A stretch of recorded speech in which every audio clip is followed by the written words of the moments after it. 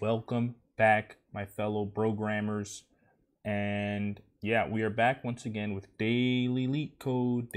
Let me change this. Day 58 of daily LeetCode. We are back once again.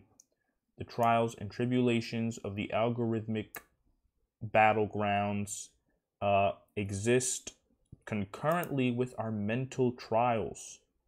Just a lot of words to say that the algorist grind is never ending, right? It's a mental battle, and we're really battling these computers. And we're battling the people at LeetCode.com because they have written these problems to torment us. I'm just joking, but we're back once again. This is day 58. We have some comments. Yesterday's movie was called Skiena, Please Save Us. Because at this point, there's nothing we can do. Evaluate division is the hardest problem. It was written by Aristophanes himself, the great Greek mathematician. Also, it was collaborated on with Aristophanes, right? Everyone who worked on all of the space objects, all the objects we sent to space, as well as, yeah, it's just an impossible problem. And yeah, so value division, we're still working on it. That being said, right, I've been reading yesterday, like I was saying, yesterday's video is called Skiena, Please Save Us, because at this point, the only thing that can save us is the algorithm design manual. So yes, this is one of the great holy texts written by the legendary algorist Skiena et al. Right, a lot of cheat codes in here. So many cheat codes, one could say it's almost as many cheat codes as what is available in the hyperbolic coding chamber, which is the Discord supported by this channel. So one could say that the algorithm design manual almost provides as much value as the HCC. So you're going to want to join the Discord as soon as possible. Actually, we just had Skiena join the Discord last night. So you're all going to want to join because he's dropping some tips and cheat codes. So yeah. But we got a message from the Control Copy Ninja. Praise the algorithm design manual. Actually facts, right? Praise the God himself. So the book is pretty legendary. I've been reading through it. So today we're actually going to do an hour, but it's got to be some supplemental reading, right? So I was actually just reading the ADM just now, reading the chapter on graphs, right? And I'm realizing the way I was going about this was good. I was learning a lot, but at the same time, there's a lot of things I was intuiting that I actually didn't really notice I was intuiting. So now I'm realizing that there's some cheat codes in the ADM, right? And it's only going to expedite the process of algorithmic beatdowns. So yeah, praise the algorithm design manual. All jokes aside, this is a legendary resource. So you're going to want to cop ASAP, right? And there's also very, very legal and ethical methods to source this text in the HCC. So you're going to want to join for that as well. And we have, to me, coin change is intuitively. So yeah, Thomas commented on a video called Coin Change Beatdown. And I'm fairly certain the algorithm we wrote for Coin Change Beatdown, it's a backtracking algorithm that runs in exponential time with some minor optimizations to just barely pass time limit exceeded.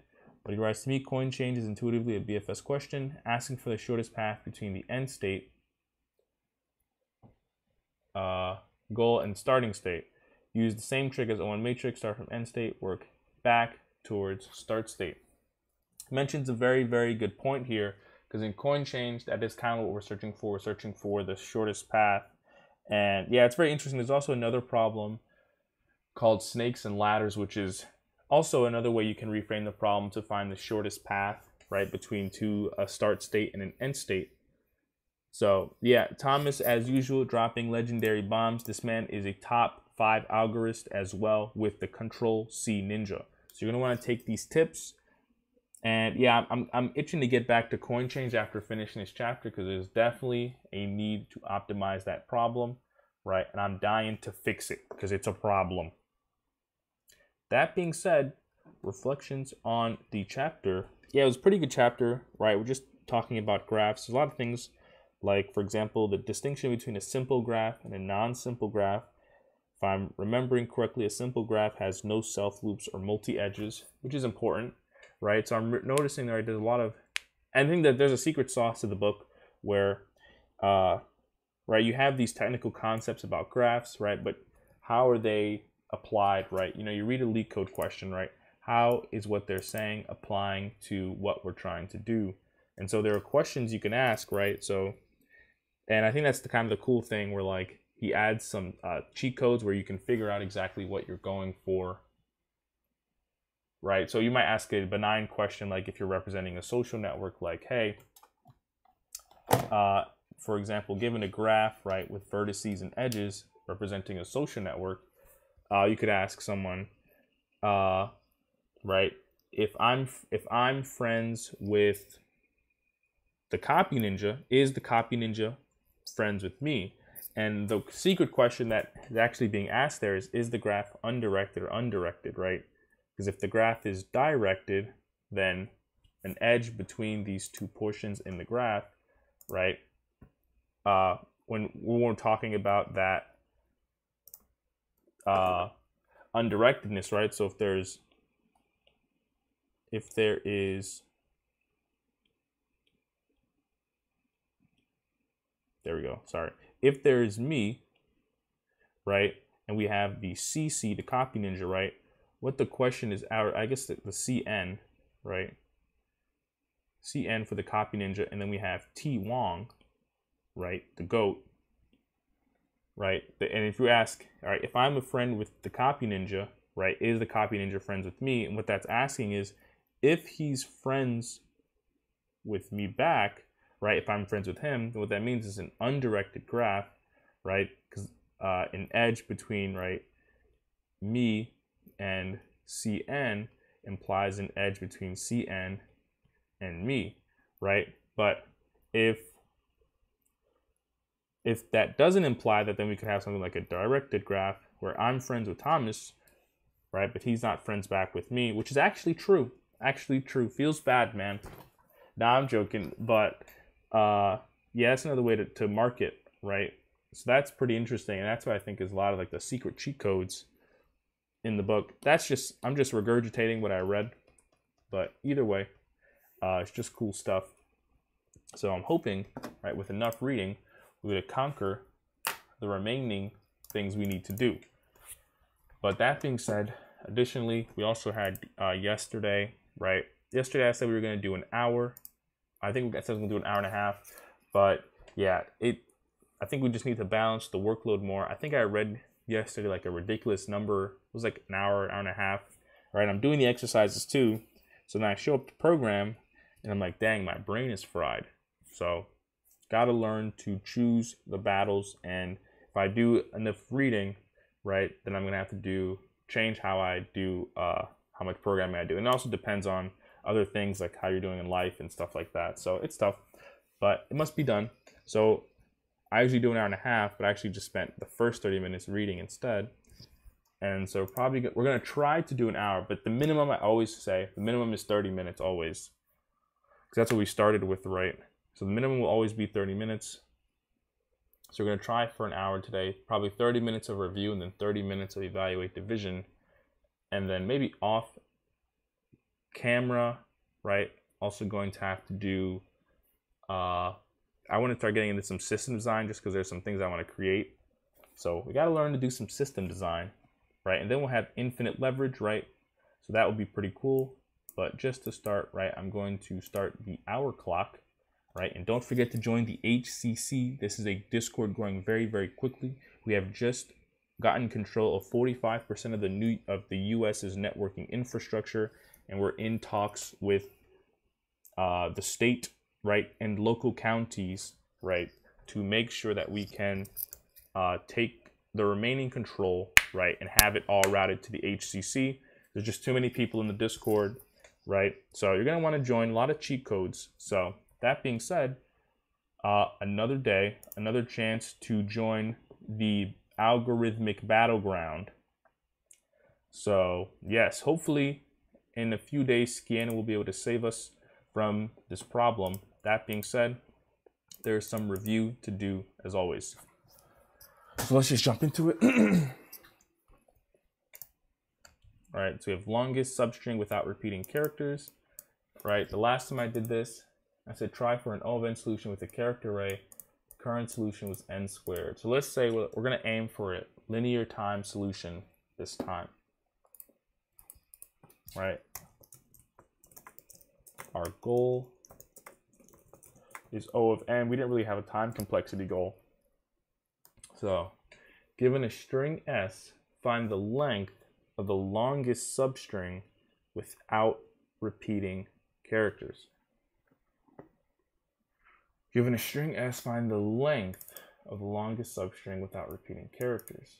Okay, so let's map this to our example. We're given a string s, abc, abc, bb, right? We want to find the length of the longest substring without repeating characters. Right, seems that to be the longest substring without repeating characters is ABC. Right, we're given another string BBB, right, and we have the output is 1, so we're returning a number. Right, the answer is B with the length of 1. Right, we have PWW, KEW, right, and so the longest substring without repeating characters is actually W, K, and E. Is a subsequence, right? The answer is WKE with a length of 3. Notice that the answer must be a substring. PWKE is a subsequence, not a substring, right? We know that S can be an empty string, right? So we're going to want to handle that. And S consists of English letters, digits, symbols, and spaces, right? So we know just off the top, right? If S can be empty, right, if S is equal to if S's length is 0, right, then we're going to want to return 0, right? If we have no string, the length of the longest substring is no string.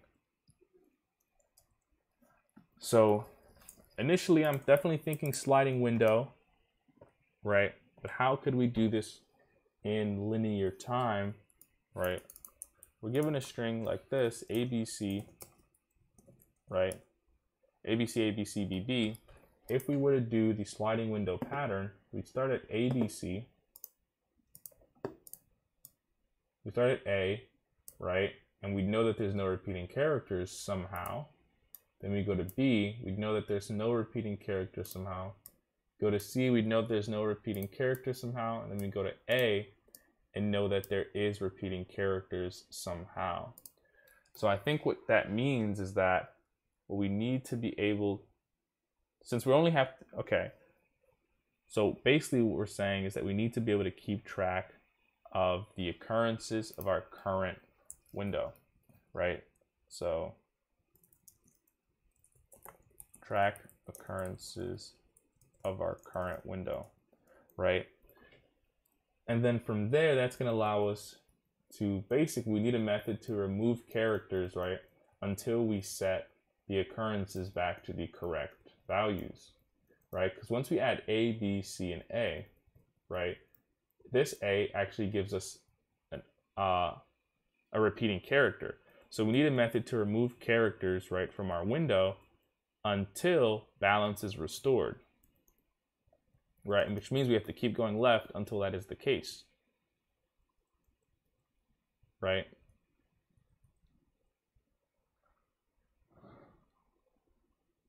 So I think if that's the case, then what we can do is we can use sliding window, right? But we can control it using some sort of character, some sort of data structure that would allow us to basically constantly look up the occurrences of the window. So from the beginning, I'm thinking a map, right, where we can map the letter to occurrences. What we can do is, what if we iterate over the string, right? And we want to keep track of our window, right? If this is going to be fixed window, our right side is going to be fixed, which means that as we're always going to be iterating towards the right hand side of the string. What's really going to change for our window is going to be the left hand side. So we'll say left starts at 0, right? And I guess what we can say, right, is if for iterating over the string, right, we'll have start at A, right? we do a sub, right, so we're also going to want, like we said, a right, which is also going to start at 0 and increment right. So we want, right, is that right equals, right, we can say if right sub 0, right, in the map, if the occurrence is 0, right, then we can add it, right, we can increment the occurrence in the map, right, so we have 1, which makes sense, right? Then we'd go to the next one, add b to the map, we have occurrence of 1, then c, and so I'll write this just to make it make sense. I will have a goes to 1, then b goes to 1, right? Then we'll have c goes to 1, and then as soon as we get to a, right, we add a to the map, right? We have a is now equal to 2. So what we need to do is remove characters from our left-hand side of the window until that has been rectified. So we're going to need some extra logic here, right? So we need that bit of logic that's going to add the logic that's going to add it to the map, right? So what we'll say is update occurrences for car, right? And then we'll say is while occurrences for car greater than 1, right? What we're going to want to do is pretty much shift that window up to the left. So I think we could actually draw it to visualize it here, right? So if we're going to have A, B, C, A, right? To start, right, L is going to be here, right? And R is also going to start at A. But as we iterate through, right, our window is going to grow, right? Where, like we said, on the first iteration, we'll add A to the map, right? And so our window to start is actually going to be right here, right, A. And then as we iterate through, right, we're going to keep going. We add B, we add it to the map, right? So we can say that here, A is equal to 1, B is equal to 1, right? And then from here, we add C into the map, right? C is equal to 1. And then as soon as we get to this A, we update it in the map. Right? Now this A, right, would change to 2. Since this A is changing to 2, right, we know that in terms of L and R, this eraser is so strange. Why don't they have like a regular eraser? Oh, they do.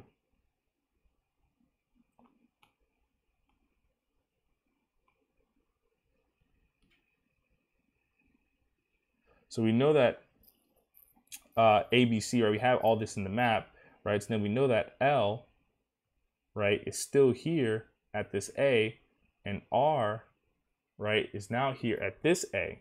So what we can actually do is do an iteration between them, right? Well, L starts at 0, and R actually starts at 0, 1, 2, 3, 3.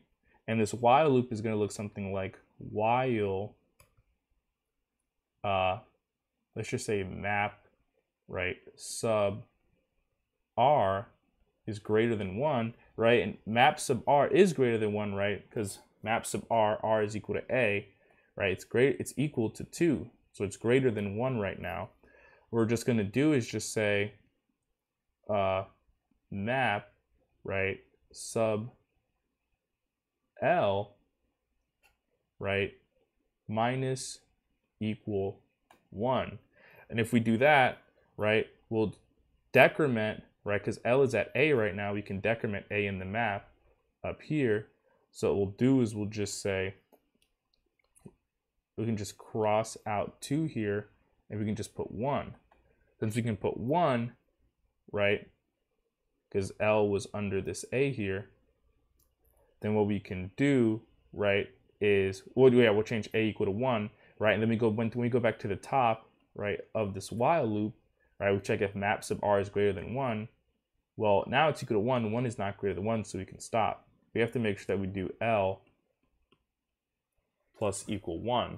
So I think with that intuition, we'll probably return to the problem, right? While occurrences for car is greater than 1, right, we can say decrement map sub left, right? And then we can do left plus equal 1, right? And then after we do that, right, we'll have in our window, right, we'll have basically the longest substring, we'll basically have a substring, right, with no repeating characters.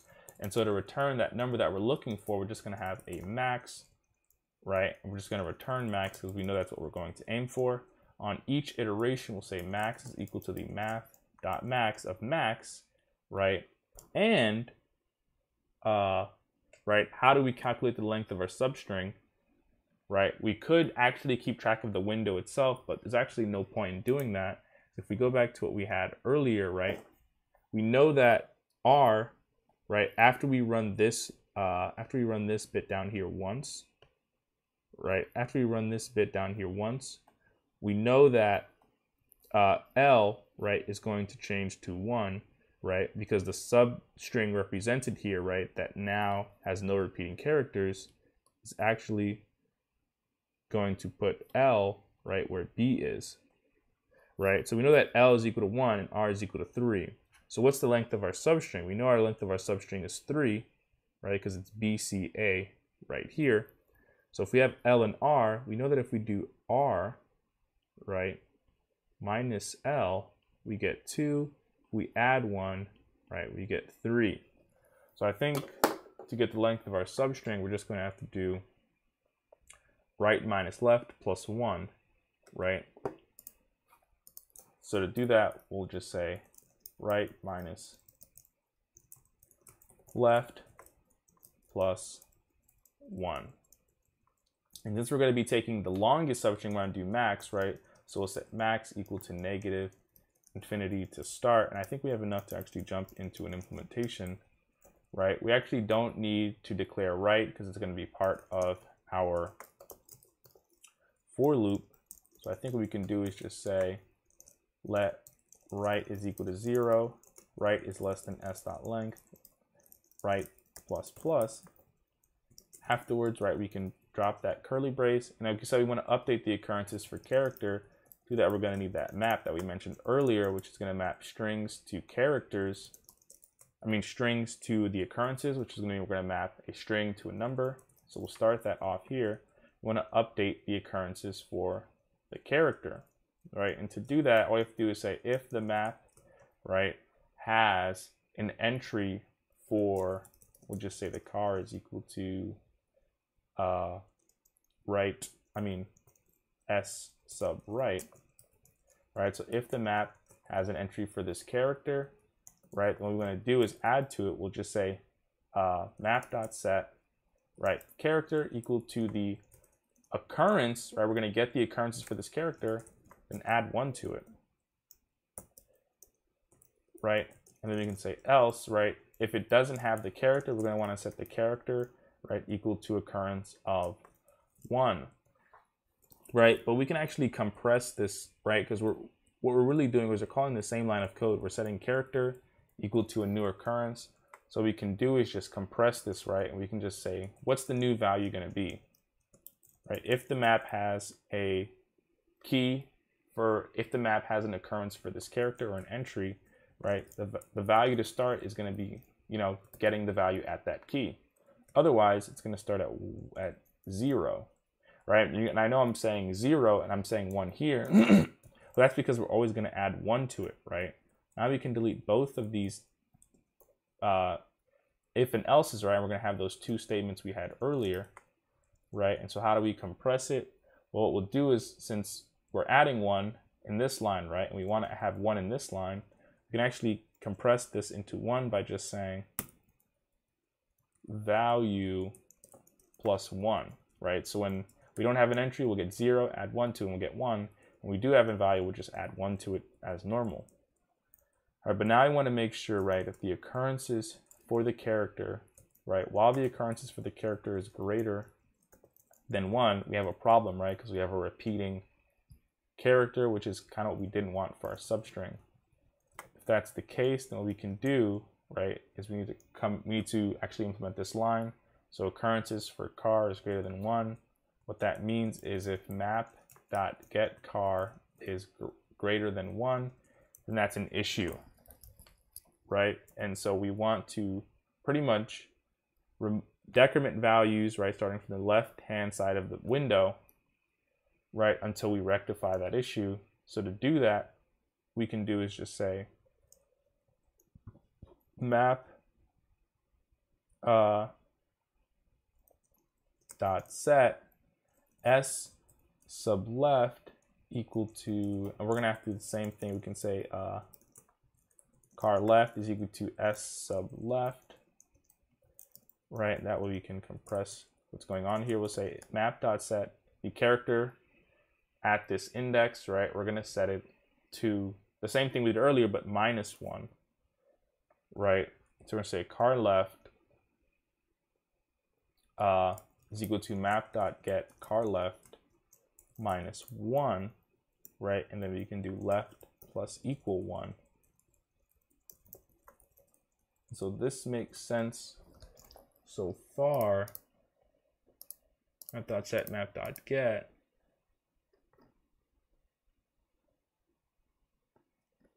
So let's try it. I think the so it works on the first go, but I think the time complexity here, right? We're doing a linear time iteration. Let's see if it works for all the cases. So it does work. I think what we're seeing here is that we're doing a linear time iteration over the string, but additionally, right, when we do run into a character that is that does have a duplicate, right, we're going to iterate over the string starting from left, right? And at worst case, right, since this is not, we're not duplicating this logic, right? At worst case, right, this loop, right, this while loop runs over the entirety of the string twice. So our worst case time complexity would actually be 2n, right? Because left is just chasing after right, which means right can do one iteration over the string, so can left. So our worst case is 2n, which is n. Space-wise, we're using a map, right? And we're guaranteed that the input is going to be letters, digits, symbols, and spaces, which means that we can relatively guarantee constant space, right? Since we can guarantee a constant set of keys. So that's pretty cool. So I'll say, what can we improve on next time? We'll say goal time is O of n, and space is also technically constant time. I mean constant space as well. I wonder if there's a better solution to this problem. So you have about 10 minutes until we evaluate. We have coin change. There's no way we do coin change in 10 minutes. There's just no way we do coin change in 10 minutes. No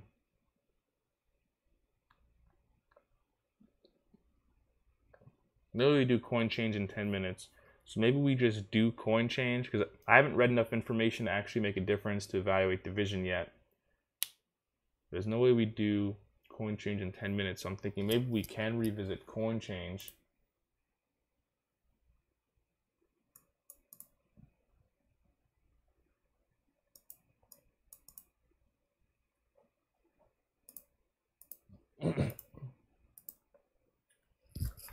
There's no way we could probably do coin change in 10 minutes, because I think I understand the backtracking algorithm that can create, or I wouldn't say backtrack, we're just generating all possible paths and taking the shortest path, which takes a lot of time, right? But if we're looking for shortest path, there's definitely an algorithm we can use for that.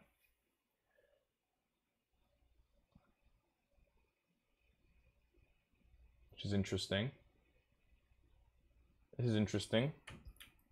Let's try it anyway. Right, you're given an integer array coins representing coins of different denominations, and an integer amount representing a total amount of money. Return the fewest number of coins that you need to make up that amount. That amount of money cannot be made up by any combination of the coins. Return -1. May assume that you have an infinite number of each kind of coin. I think this is a dynamic programming. This sounds like knapsack a little bit. All right, return the fewest number of coins that you need to make up that amount. That amount of money cannot be made up by any combination of the coins. Return -1. So input coins is equal to 125, amount is equal to 11, right? So you have an integer array of coins representing coins of different denominations, integer amount representing a total amount of money. You want to return the fewest number of coins that you need to make up that amount. The output is 3. You need 3 coins, right? Because the fewest number of coins you can use to make up 11 is 5 + 5 + 1, which makes sense, right? With this one, we're given a coin 2, and there's no way for us to get to 3 with an infinite number of coins. So in that case, we return -1 when there's no way to get to 2, when there's no way to get to amount. Additionally, we have coins equal 1, right? And we can get to an amount of 0, right, just by using no coins. So just initially, right, we can say if amount equals 0, we can just use no coins, basically, to get to that amount. Coin's length is never greater than 12, right? And coins can be anything from 1 to 32-bit integer -1. And the amount is always equal to 0, 10 to the 4.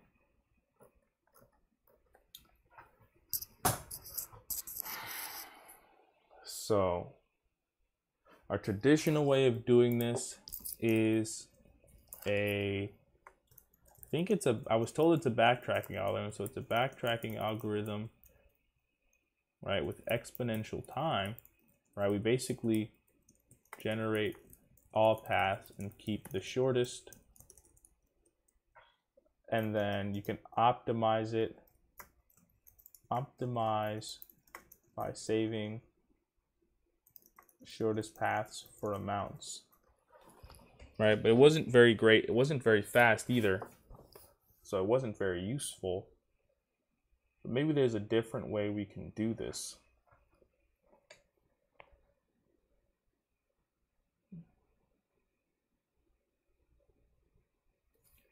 Fewest number of coins that you need to make up that amount, right? So basically we have, well, we know that we can do it the backtracking way. Now, can we do it another way? A way where you reuse, I haven't read anything about dynamic programming yet, but could we reuse our solutions? Time complexity was exponential time.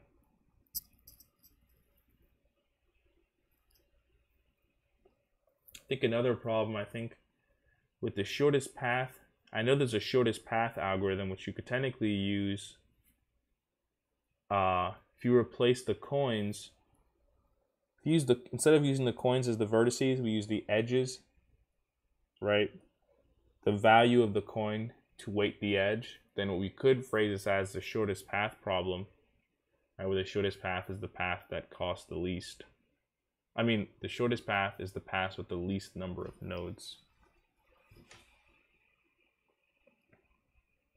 The least number of nodes. That being said,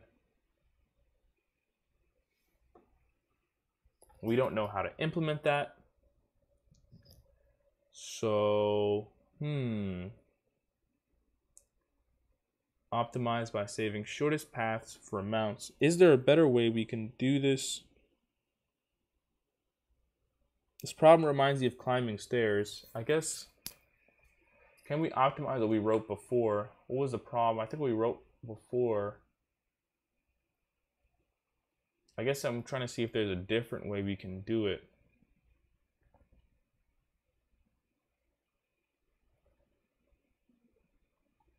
DP 125 amount is equal to 11. 11 equals 5 + 5 + 1. Coins equal to 1. So think I want to do this in a different way than I usually do this, because I usually do this problem in this really convoluted way that just barely passes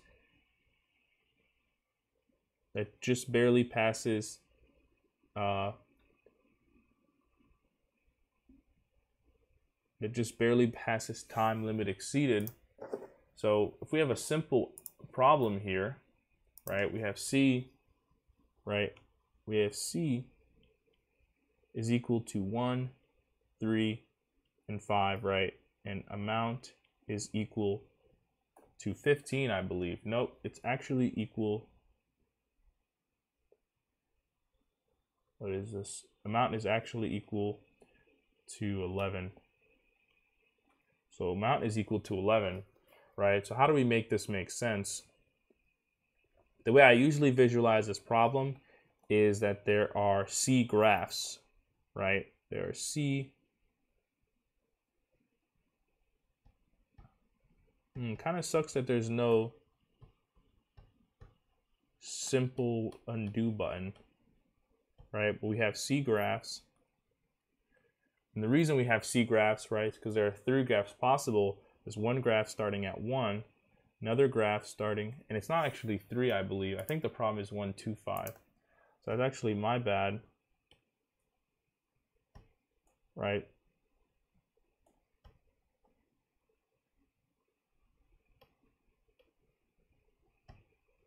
Right, so we have 1, 2, 5. So there's actually 3 graphs, right? There's one that starts at 1, there's one that starts at 2, and one that starts at 5. And the reason there's this many is because at each point, what you can do is travel between any number of the coins, because there's an infinite number of coins.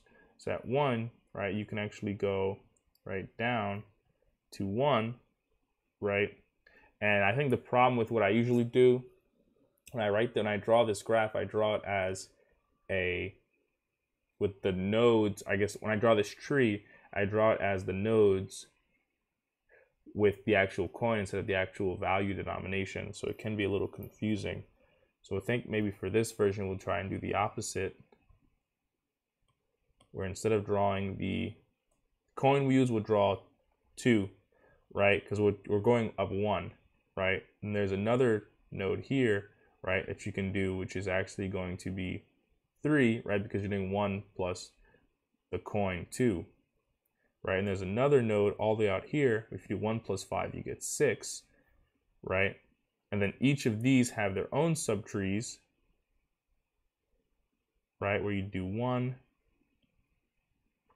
And then from here, you could take, the coin 2, right, and you'd get 4. And I just messed up again. I wrote 1. This would actually be 3. From here, you can take another coin, 4. From here, you can take another coin, right, 7.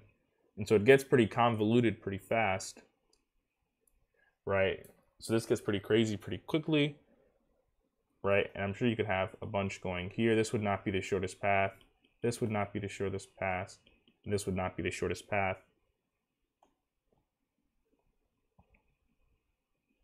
right? But even then, you'd have a lot of revisiting of nodes, right? Because from here, you can even take 4, right? So we're revisiting the value 4, right? And then from here, you also visit 5. This graph is really convoluted. But either way, the shortest path, right, you actually, if you take one more 5 coin, right, a nickel, you end up at 11. So this is how I usually model it, right?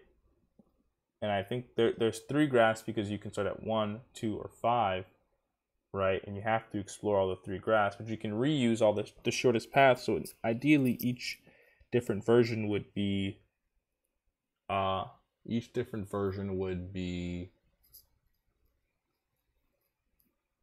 each iteration through the graph would actually be shorter, right? If we memorize what we get. Maybe our best case scenario here is just to actually optimize the one we always write, because there's no way the one we always write is, I mean, I guess on the first iteration, you still have to visit all possible points, which is why it's so slow. All possible paths to find the shortest one. And since it's depth first, there's really no heuristic to optimize. Since it's depth first, right, in this sense, we end up going all the way on this left-hand side of the graph, end up visiting 1, all the way down to 13, which is a little bit silly. But either way, we end up visiting all possible paths, right, just when we visit that first, we go through that first subtree.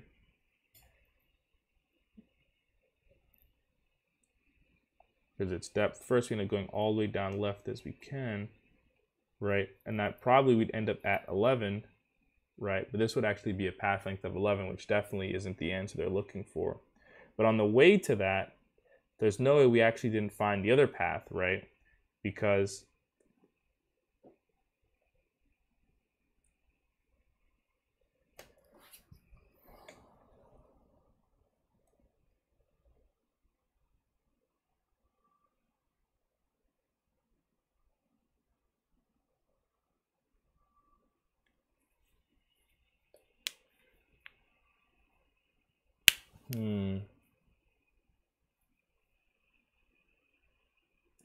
another thing I'm thinking we could possibly do to optimize this is to stop when we are visiting. Stop when we're visiting a. For example, by the time we get all the way down here to 11, right? No, it actually doesn't make any sense. Because you have to visit every path for every, it's just crazy actually with the number of coins. This solution is just very, very strange.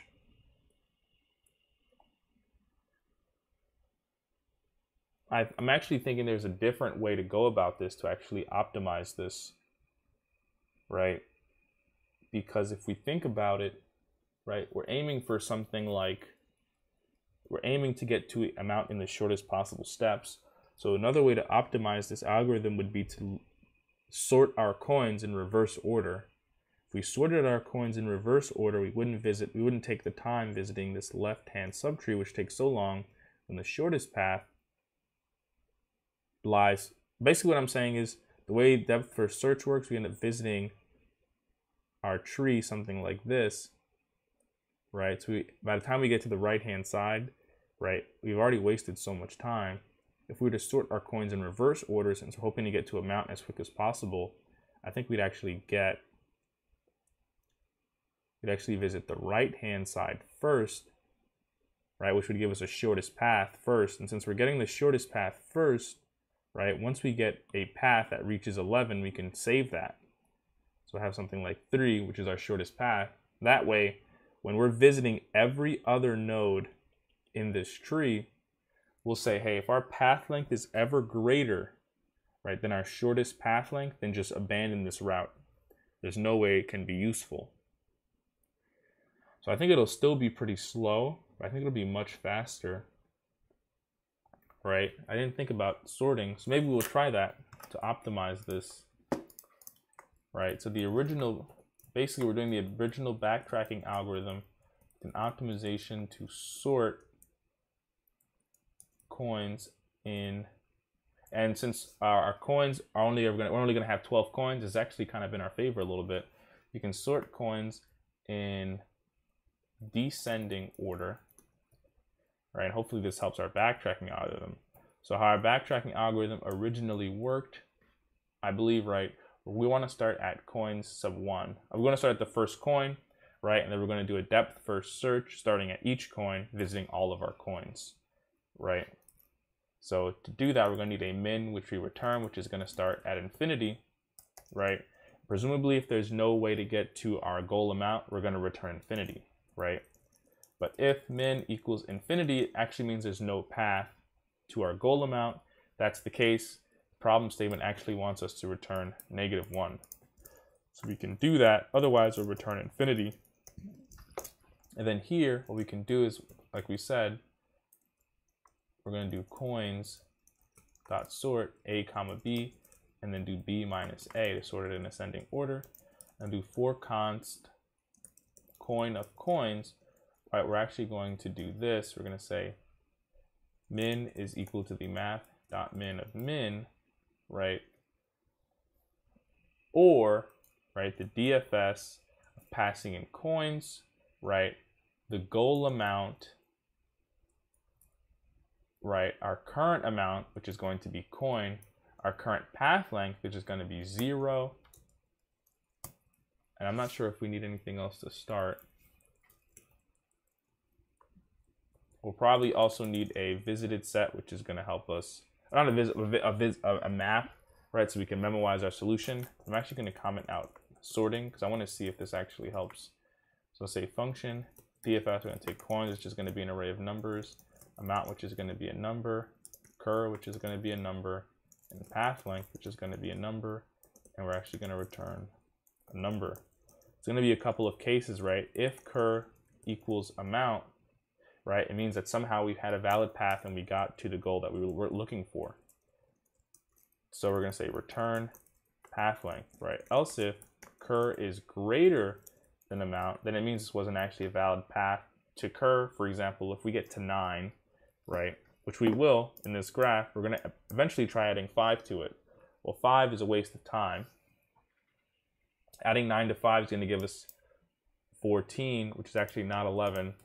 So we're going to want to return infinity for this path since it's just not a useful path, right? And then for each current value, we're going to want to say min is equal to infinity, right? And we're going to want to do it pretty much another search of all of our neighbors, which is going to be 1, 2, or 5, right? Say const coin of coins, right? And then we're going to return min, right? And then we're going to do pretty much what we did earlier. We'll say math.min of min and DFS of coins, right?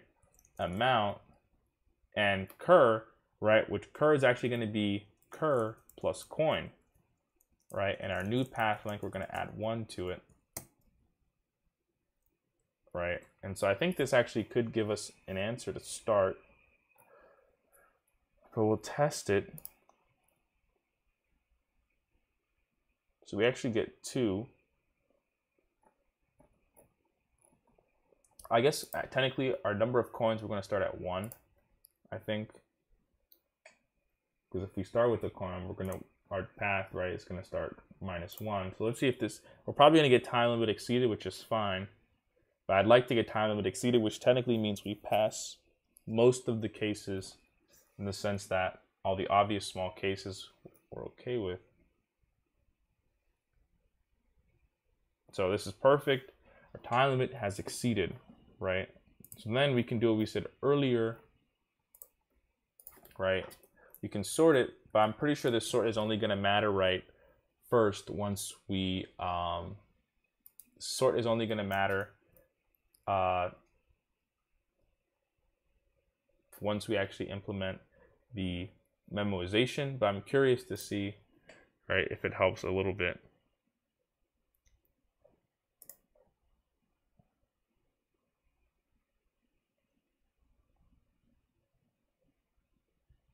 Actually, we still have to visit the whole graph anyway, so we'll still get TLE, I just realized.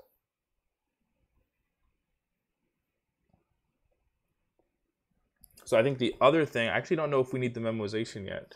The other thing I wanted to note is that we want another thing as well called min, best min, right?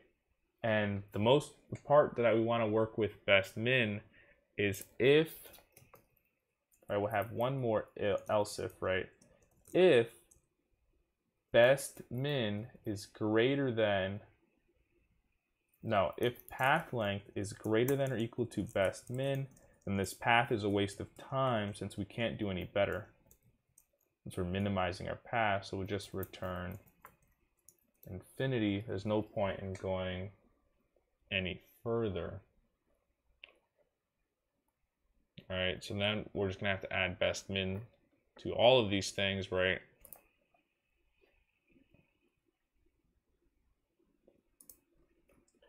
So our best min, I think the problem with it's hard to know what our best min is at all times.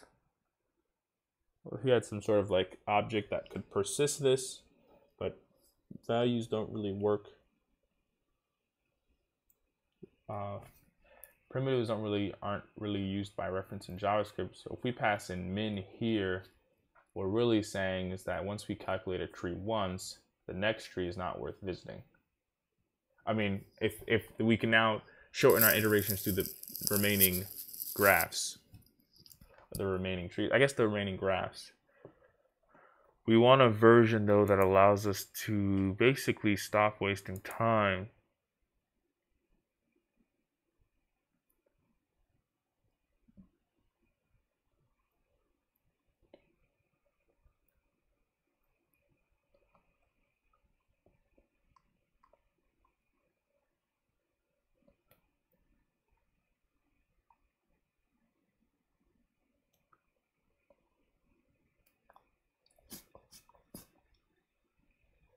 Best min so far.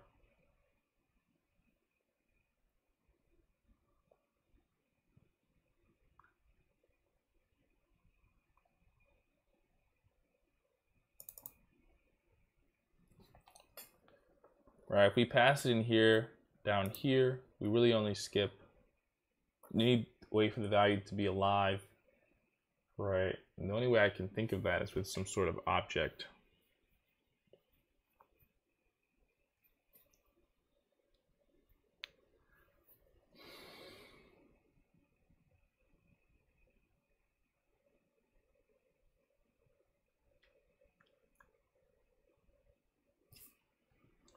This is crazy, but what if we try it anyway, right? What if we try this anyway? Actually,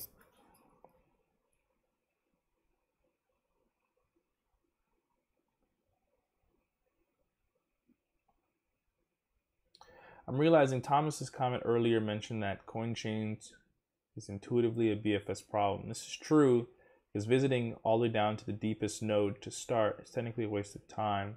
What we want is a way to sort of not waste iterations. If we have a very particularly large implicit graph, meaning that we're building the graph as we go, which we are, visiting every single node with a depth first search might be a waste of time now that I'm thinking about it.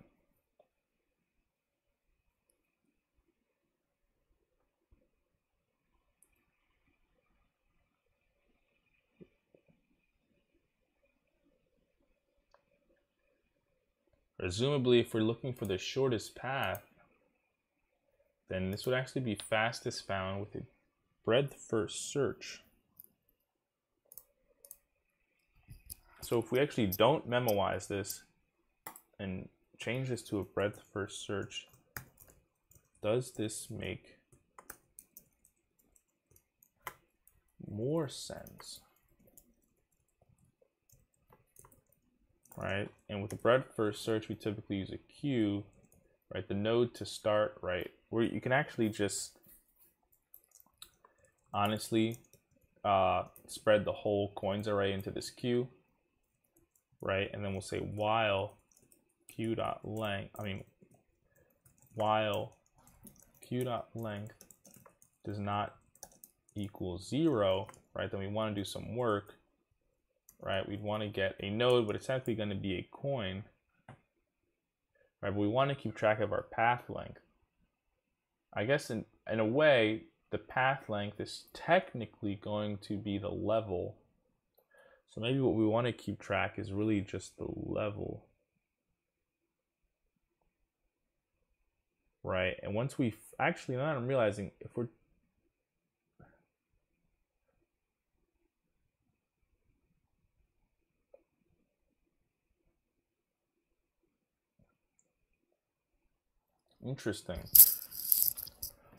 Interesting.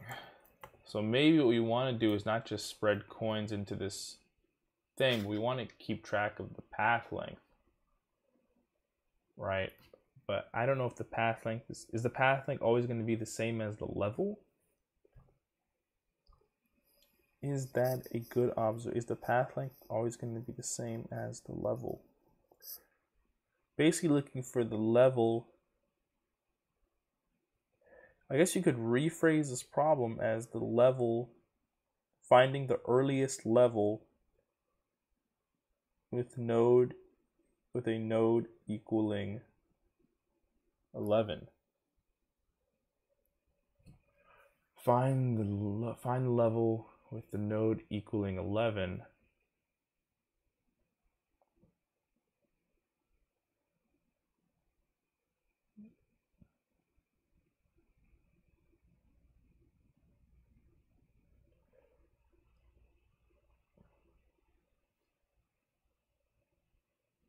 We have to be able to count the level. Have to be able to count the level. Right? So basically we need a way to count the level. So our initial level is definitely going to look like, we can say const initial equal to coins.map c, right? And we're going to have is an array of tuples where we have the coin in the starting level, which is going to be 0, or I guess 1. All right, what we'll push into here will actually be initial, and the delimiter will be null. And we'll say const coin is equal to q.shift, right? If coin, right? Then we know we have an actual coin. Otherwise, we know we have a delimiter, right? Then we can say let level equals 0, right? And at the end, we'll just add 1 to level, right? So if the coin exists, right, then the nodes that we want to push, right, to visit the remaining like level would actually just be for const and I guess neighbor of coins, right? And I think we can, yeah, for const neighbor of coins. We can do is just do q dot push, and I'm not sure because we only took coin, right? But this is actually a tuple, say coin, and just call it path length, which is really just the level. Guess we can call L, or we can call it coin level, right? What we'll do is we'll say q dot push, right?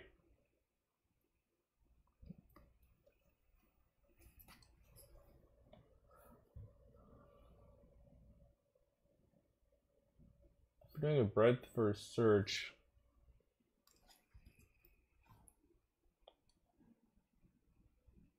we're going to do q dot push coin plus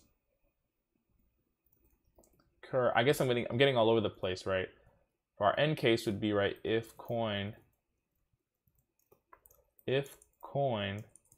equals amount, then we would just return a level, right? Otherwise, we want to keep going. We'll say for const neighbor of coins. We're going to want to push the current coin's value, right, plus right, the current coin's value, right, and neighbor, right, and the tuple is going to be coin level plus 1. I guess what we want to return isn't level, but coin level.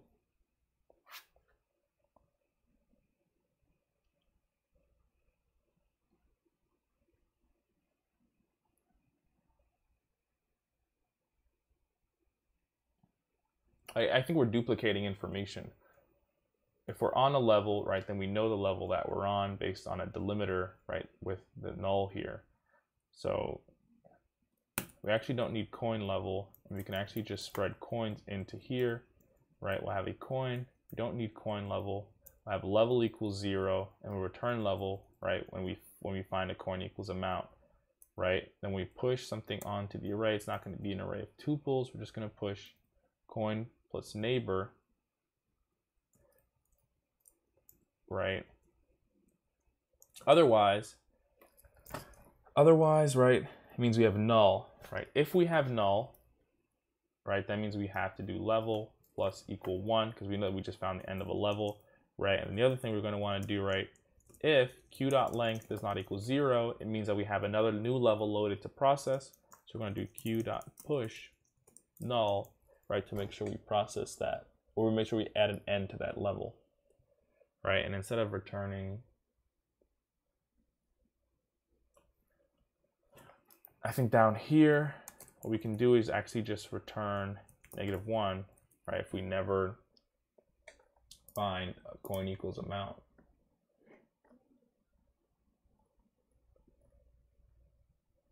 Let's check if it works for our starting case.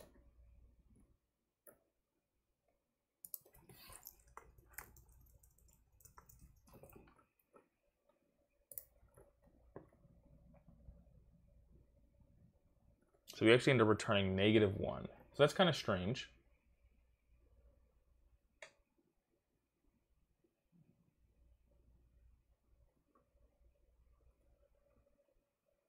Yeah, that is strange. We say if coin.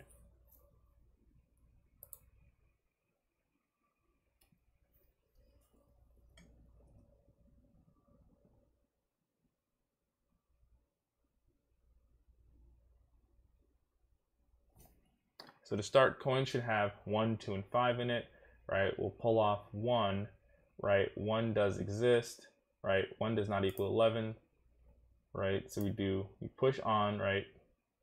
Q.push coin plus neighbor, right? And then we push on 2, 3, and 6, right? And then we go to the next one, we go to 2, right? 2 does not equal 11, so you push on. Right, so I'm actually curious, why are we getting -1? Presumably, right, if we get to 5, we'll say coin plus neighbor, right? We'll get to 10 eventually, we'll say coin plus neighbor, we'll push on 11, right? We'll push on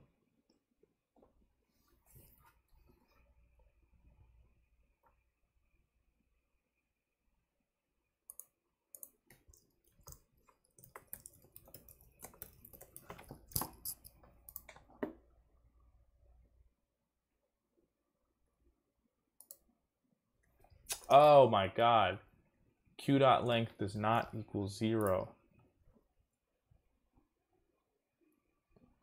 Right, I forgot we were going to add 1 to the level, right?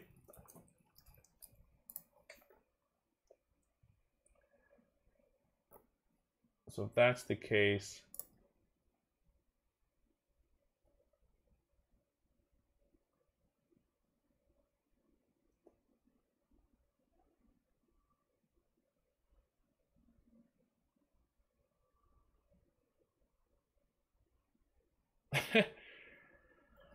last exceeded input.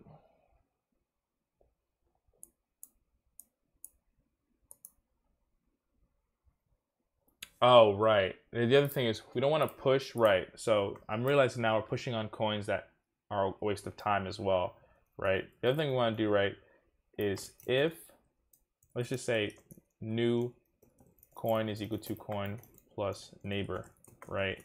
If new coin is greater than amount, right, don't push it.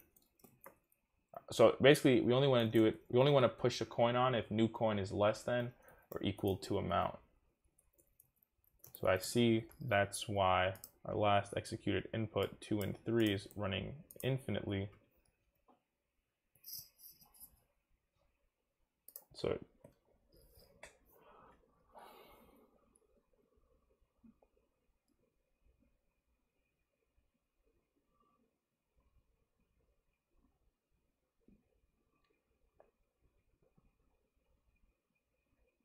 TLE still. That is unfortunate. That is interesting though. I guess, yeah, it does technically get pretty large.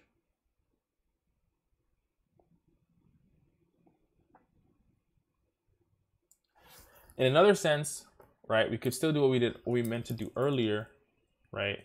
And so if we sort this, right, this example, I'm sure might get to the answer faster. Maybe not, though. It's still the same number. I think we just made the same mistake twice. For a particular kind of graph, this does help, but it's still TLE. So I think the other thing we want to do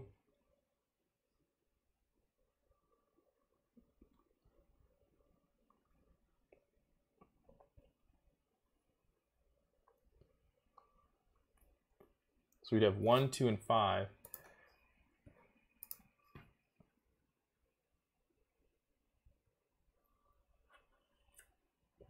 We have something like this, basically. We have 1, 2, 5. We're doing a breadth first search, right?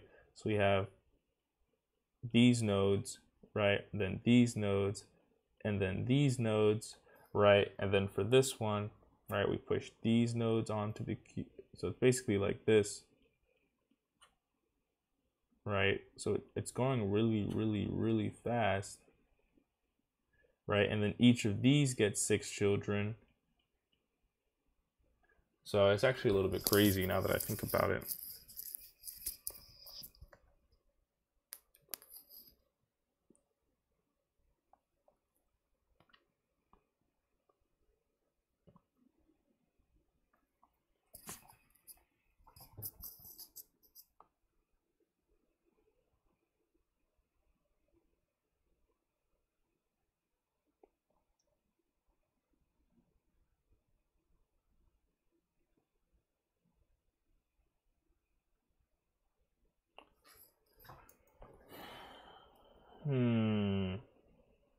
Optimization. So I actually thought we had hit a cheat code with this breadth first search here.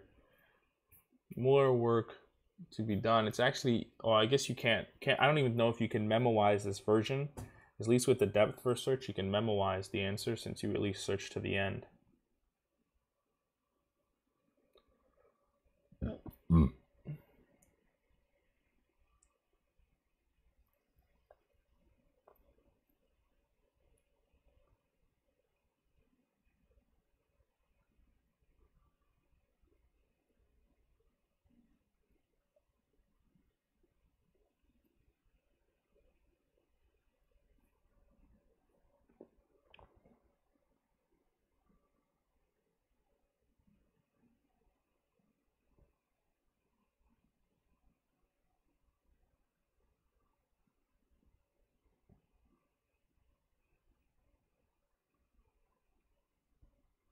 Different ways to add them.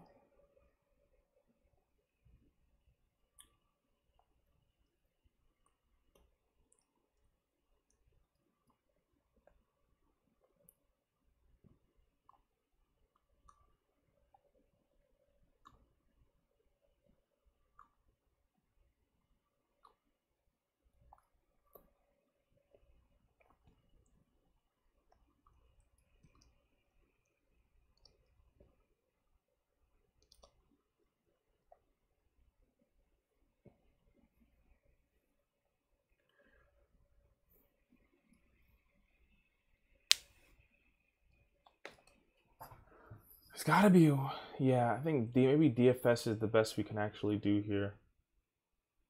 It's the only way you can actually optimize your output.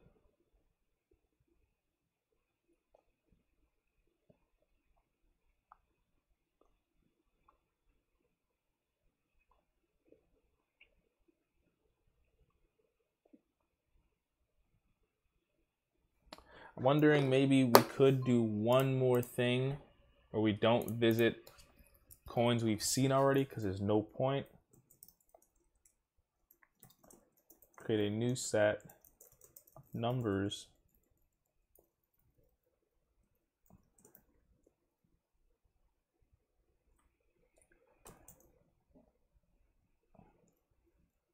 And scene, right, does not have coin, right? Then we'll say scene.add coin.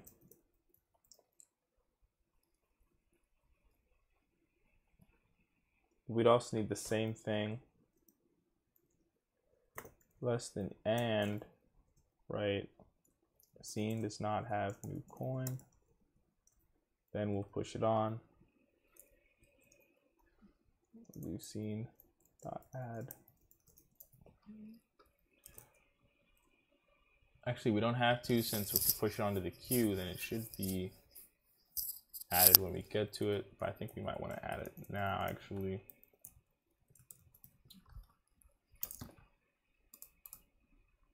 So I think if we go back to our original test case just to test this.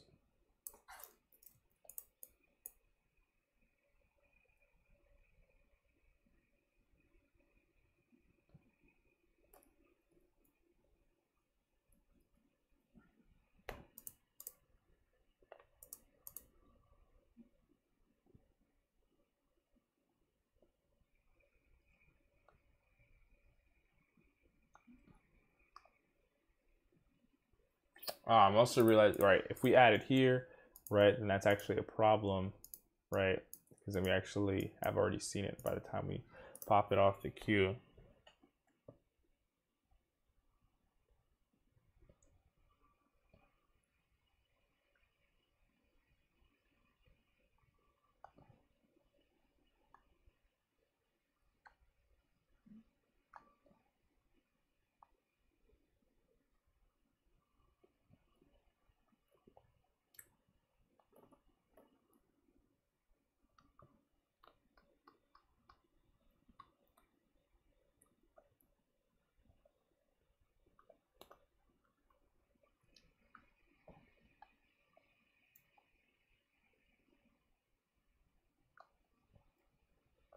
The only path of size 6 is 5 ones and or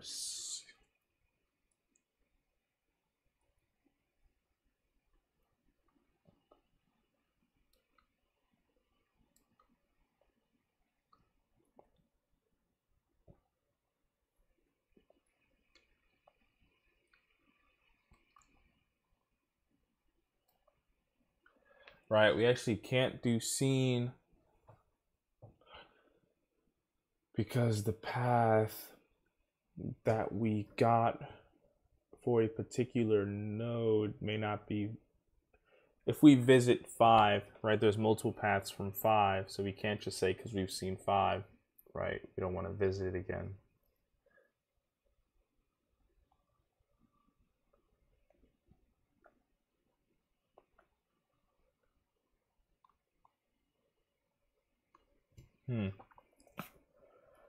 Yes, we'll have to return to coin change tomorrow. We'll do more reading on graphs. I'm sure there's a way to optimize this, but that is the end of day 50.